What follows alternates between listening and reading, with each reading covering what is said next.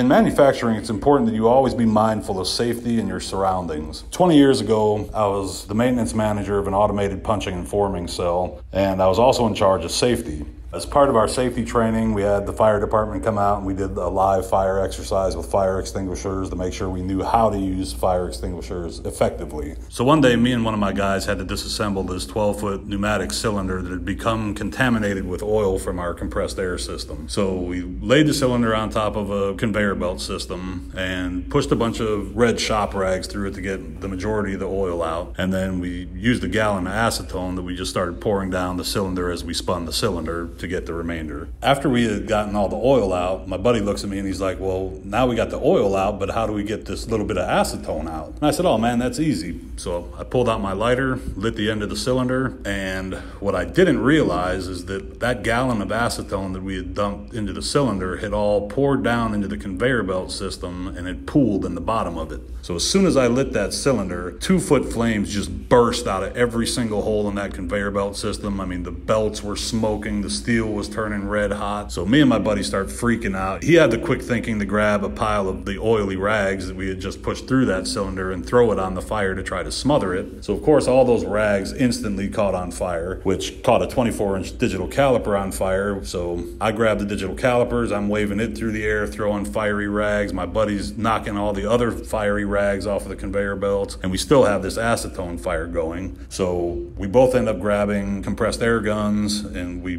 were able to blow the fire out. So after we have the fire out, me and my buddy are standing there, and he goes, Barry, turn around.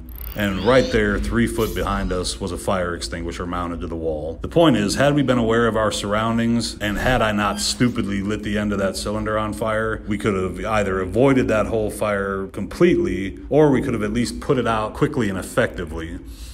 Stay safe out there.